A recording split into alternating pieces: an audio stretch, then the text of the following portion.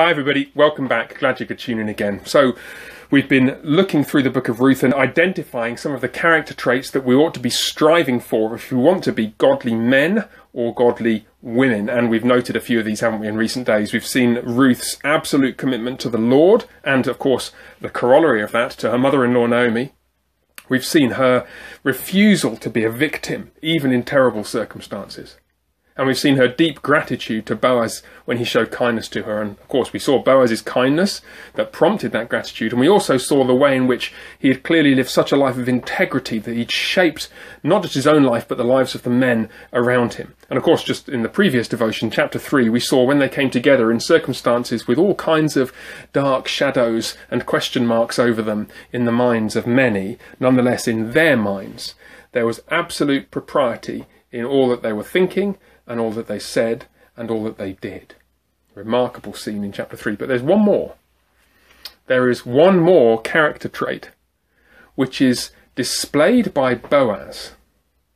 And this is a character trait which I'm afraid in Christian circles is very widely neglected. Largely because people don't even realise it's something we ought to be striving for. I'm talking about shrewdness. Boaz, the older, wiser, godly man from Bethlehem, is shrewd, and he shows us how to be shrewd also.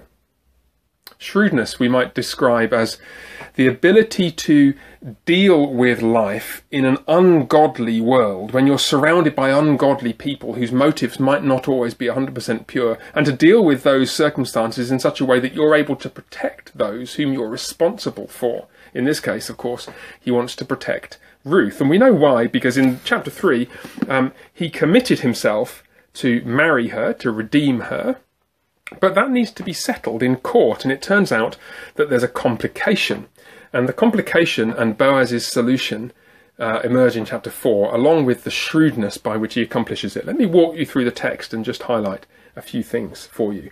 Now, Boaz had gone up to the gate and sat down there. Now, that's interesting already, because the gate was the place where the elders of the land sat.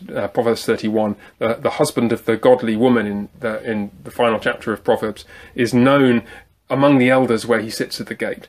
Is a court, in other words. It's where legal hearings take place, because there's no point in going to all the effort of getting the guy to agree to let you marry Ruth if it's going to be then challenged later because there were no witnesses to hear it. So that's that's what goes on in verse 1. Then verse 1 again, and behold, the Redeemer of whom Boaz had spoken came by in God's good providence. So Boaz said, turn aside, friend, and sit down here.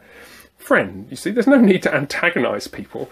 I think sometimes people imagine that if you want to try and shape a situation, the way to do it is to be forceful and aggressive. Well, a gentle answer turns aside wrath, according to the book of Proverbs, and clearly that's an instinct which has found its way into Boaz's heart as well. And he turned aside and sat down, and he took 10 men of the elders of the city and said, sit down here. So they sat down. Everyone seems to do what Boaz says. I wonder why. Maybe he's just that kind of a man.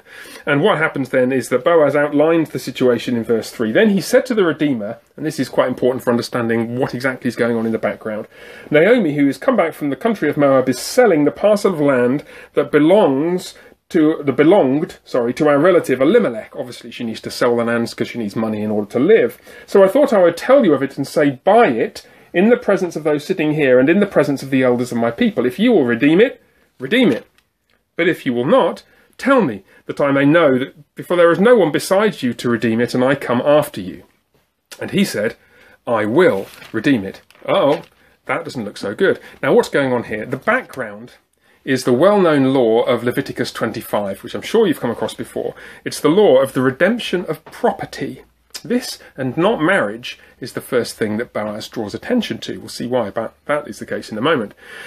But the way it goes is if somebody becomes poor and needs to sell their land, you shouldn't treat land like you treat cows and camels and just sell it to whoever wants to buy it. Land matters in a way that other things don't in ancient Israel. It needs to stay within the wider clan, the wider family.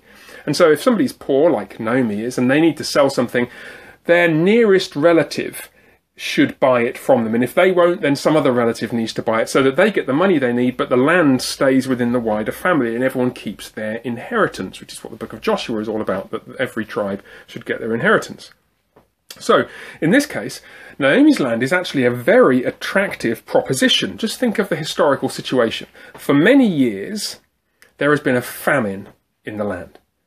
And if there's a famine, land is worthless because you can work at it and work at it and work at it and it's not going to produce anything. So during the famine, all the stores of grain and everything else would have been depleted, and people with land would just be sitting there no better off than anybody without land because the land is worthless. It can't be used to produce anything. But now, for the first time in years, perhaps the first time in decades, the Lord has come to the aid of his people to give them food, which means rain has come, which means that land can now be used productively. Now, anybody who can get their hands on more land, even if it requires a bit of investment, is set to get themselves a great income because the rain will produce crops. And more than that, there's a huge backed up demand for goods because all the storehouses are empty. There's no supply, there's all demand. And in that situation, yes, you want to be a supplier. And so the man sees the dollar signs, the other redeemer sees the dollar signs flashing before his eyes and thinks, yeah, this is my chance to get into farming big time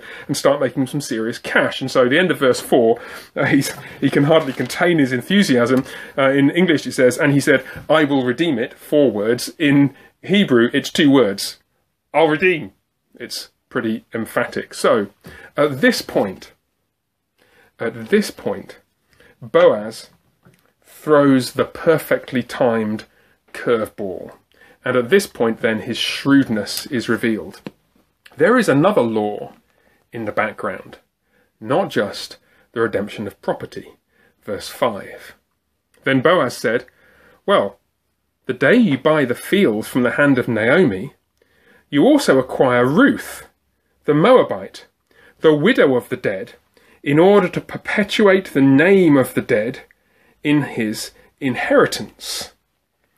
This calls to mind the law of Deuteronomy 25, the law of levirate marriage, whereby if a man died, as Elimelech has died, his nearest unmarried relative is responsible to come and marry the widow of the dead man. Now, the purpose of this is to raise children on behalf of the dead man, a point that Boaz explicitly makes, to perpetuate the name of the dead in his inheritance.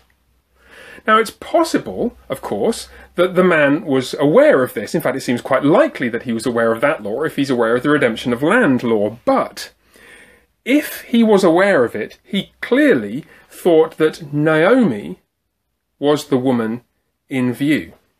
Naomi would be the woman that he'd have to marry. And though that might not be what he'd wanted exactly, it wouldn't be too costly in financial terms. After all, she's somewhat older. She's not able to have children. And therefore, anything that he can make from the land doesn't actually get passed to Elimelech's offspring. The offspring would legally be his. He can keep it all for himself. It's just win-win, win-win-win situation. But Boaz rejects this. No. He says, in another interpretation of the law, an interpretation that's in keeping with the spirit of the law, no. If you acquire the land, you also acquire Ruth the Moabite, the widow of the dead, in order to perpetuate the name of the dead in his inheritance. It seems that what Boaz is insisting on is that the law should be interpreted in keeping with its spirit, which is quite interesting actually for thinking about how we should interpret the law generally. We'll come back to that another day. The point here, of course, is that you really ought to marry Ruth, not Naomi, because she will be able to have children. Those children could then inherit the produce of the land that you, the Redeemer, had worked on for your whole life, and then the dead man would have land and inheritance to pass on to his offspring, even though he was deceased. Now, this totally changes the economics of the situation. The Redeemer looks at this prospect now and sees, well, I've got to make a big outlay to buy the land, and then I've got to invest in it to make it productive. Then my wife Ruth is going to have children, which is a lot more outlay, a lot more expense, college fees and all that sort of thing, like every parent knows. But then here's the killer. The children won't even legally be my children. They'll be Elimelech's children, or they'll be Ruth's children or something, but they're not going to be mine. The fortune that I make won't stay in my family. I'm going to have to make a huge investment in another man's inheritance, not my own. And so what does he do? Verse 6. Then the Redeemer said, I cannot redeem it for myself, lest I impair my own inheritance. He's just blown his cover entirely. Take my right of redemption yourself. I cannot redeem it. You see what Boaz has done? First, he's secured legally the right to marry Ruth. That's important enough. But secondly, he's done so in such a way that the true motives of the other Redeemer have now been revealed. After all, when it was just land we were talking about, he's happy to keep the law and to be the man who redeems. But as soon as it starts to cost him anything, it becomes more problematic and he refuses. So that if ever he should try to make a claim in the future to the land, or even, perish the thought, to the bride, Boaz would be able to recall this court case and say, no. You had your chance, and we all know why you declined it. You wanted the land. You didn't really want to take care of the young lady. And so the result is that everybody knows that Boaz is the one who is doing this for the right reasons. To care for Ruth, to care for Naomi. And it is his shrewdness which has brought that to public notice. We might add that it is his sacrifice which has made it possible. Here, after all, is a man who will give his life, in the sense of his life's work, to raise up another man's inheritance. Somebody who's truly worthy to be known as a redeemer. The Lord bless you, and I hope very much to see you soon. Bye for now.